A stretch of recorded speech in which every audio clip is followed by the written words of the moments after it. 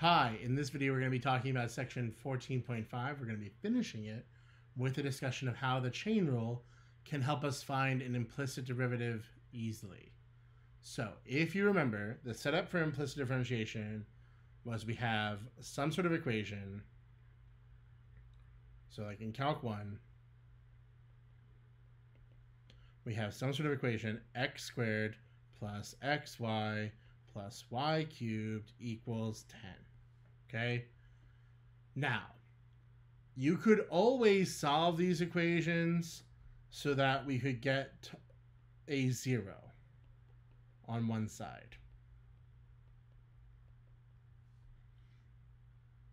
This is the setup for an implicit differentiation. We use implicit differentiation, which we revisited in 14.3. We use implicit differentiation to find dy dx, okay? With just the letter d, no partials were around. Now, in 3D, we can call or describe, we can describe this situation by some function x with x and y as variables equals 0, right? We're just going to label this whole thing, including the constant, as a function f of xy. Okay? And consider y as some function of x. A function of x, just like we were doing back in 2D land. The tree you would get, right, if we're going to do a tree diagram, the tree diagram would have f at the very top. F is an equation with two letters in it, x and y. The x doesn't have any letters it depends on. And y is dependent on x, right? It's like y equals g of x, or lowercase f of x. That's the idea here, right? X is a dependent, and x is independent, is truly independent. That's why it's the bottom of a branch. Now I know that tree diagram looks wild. Don't focus on it too much if it bothers you. Just follow along with what I'm about to say.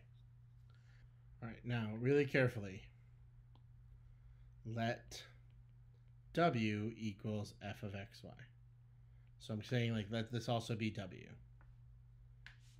Then partial w, partial x would be partial f, partial x times dx dx, right? Plus partial f, partial y times dy dx. Now, dx dx is just 1. Okay? So, when I take this derivative, what I'm really seeing is that the derivative with respect to x is this partial derivative with respect to x plus this partial derivative with respect to y times dy dx. So if I'm taking the derivative of both sides of this equation,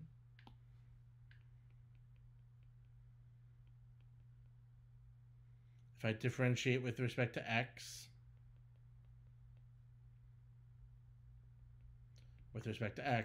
we'll end up with that whole thing, partial f partial x plus partial f partial y times dy dx equals 0. And now this is going to be a powerful equation we're going to manipulate to solve for dy dx. We're going to start that on the next page. So if I had partial f partial x plus partial f partial y times dy dx equals 0, I can rewrite this using our subscript notation, which you might remember from chapter 14.3. And then we can solve for dy dx, just like we used to. Dy dx equals negative f sub x, and dy dx equals negative fx over fy. As long as fy is not equal to 0. Okay, and that's a nice little equation we can use here. This will always work as long as you can make sure you get an implicit equation. You can just consider it as a function of x and y, take the derivative with respect to x, take the derivative with respect to y, and then be on your merry way. Let's go over a brief example. Right? Let's go over one of the most hated examples from last year, or something like what we were talking about on the last page. We have x squared plus xy plus y cubed. What did I write? Yeah, y cubed equals, or minus 10 equals 0. Last year, this was very annoying because you'd have to worry about the product rule. But if we just say, let that be f of xy,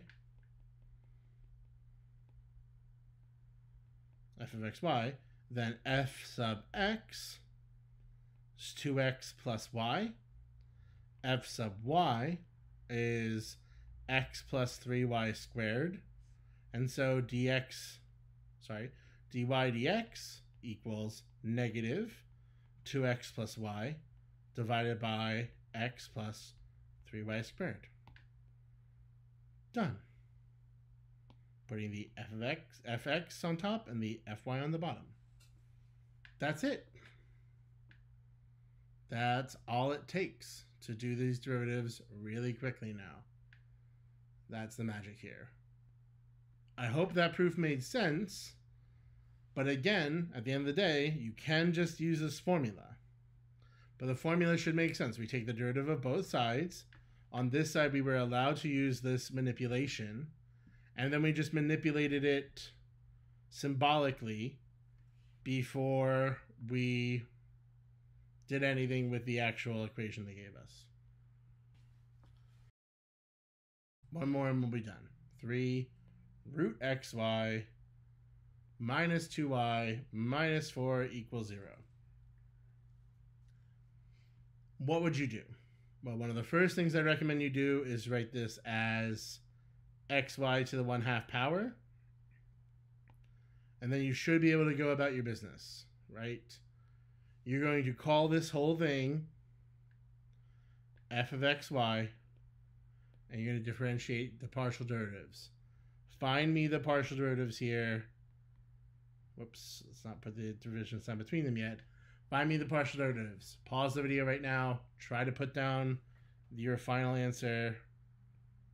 Even, you probably can't go all the way, but I would make sure your derivatives are okay. 3, 2, 1. With respect to x, you should get 4x plus 3/2 xy to the negative 1/2 times y. Fy should be 3/2 xy to the negative 1/2 times x minus 2.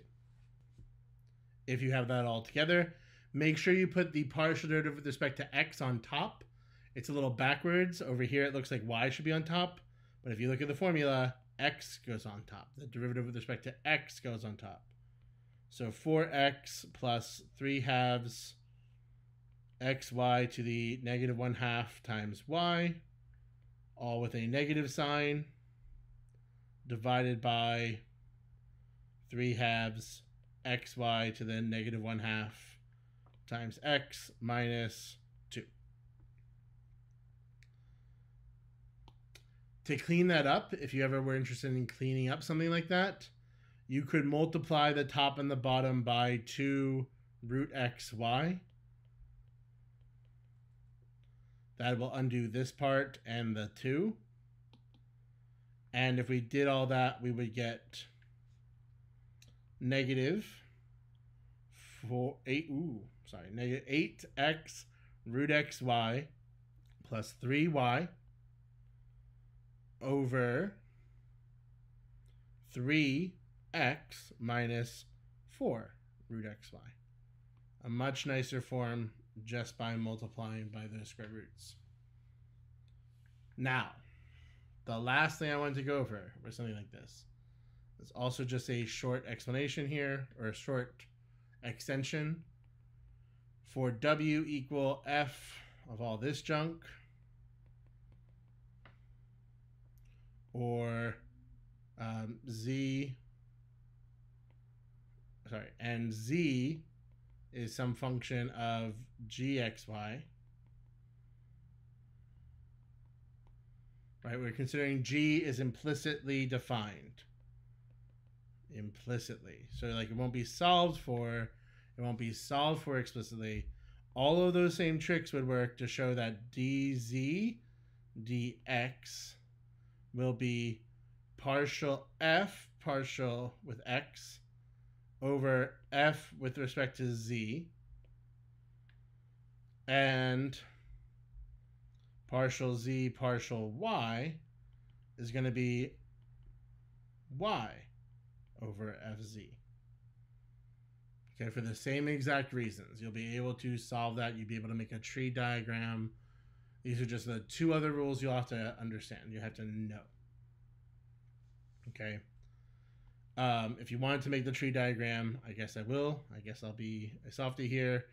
It will look as if W has those three variables, X, Y, and Z. That's what this equation's saying, right? But secretly, Z is based on X and Y. So really, there's not much going on here, and that tree is kind of circular, right? The web it's more of I don't know, mandala. I don't know, who knows. All right, so that's what's going on. So let's do an example of this, okay? If we have x squared plus xy minus x squared z plus yz squared equals 0. This is an implicit equation for z in terms of x and y. So to try to solve this, we notice that our formula says the partial derivative with respect to x is negative f sub x over f sub z. So the partial derivative with respect to x divided by the partial derivative with respect to z. What's f supposed to be? Well, you make sure you have 0 on one side of your equation, and then f is everything on the other side. And we're thinking of it as a function with three variables, x, y, and z. So the derivative of that function or that side with respect to x, make sure you put the negative and the parentheses, is 2x plus y minus 2xz. We're treating this part as a constant with respect to x because it doesn't have any x's in it. And all of that is going to be divided by that same equation with its derivative taken with respect to z. So now we're talking about negative x squared plus 2yz. This part being a constant with respect to z because it doesn't have any z's in it. And that's it. That's the partial derivative of z with respect to x. Likewise, if we did partial z partial y, it's going to be negative fy over fz. Notice that for both of these, they're flipped, so to speak. You want to watch out for that. That's a really common mistake. Just make sure you flip it and you have a opposite situation. You know me on? All right, so you should try this one out. What's that derivative with respect to y? 3, 2, 1. X plus 2yz. Where this derivative is constant, this is constant with respect to y. All over that same bottom, because we should notice these are both the same exact thing. So they should both be the same exact thing in their respective fractions. And that's all there is to this. I hope it's not that bad. I think it's pretty understandable. But if it's not, make sure you come and ask questions or get some help. Maybe watch the videos. I don't know. Thanks for watching. Thanks for your attention. And I'll see you in the next video.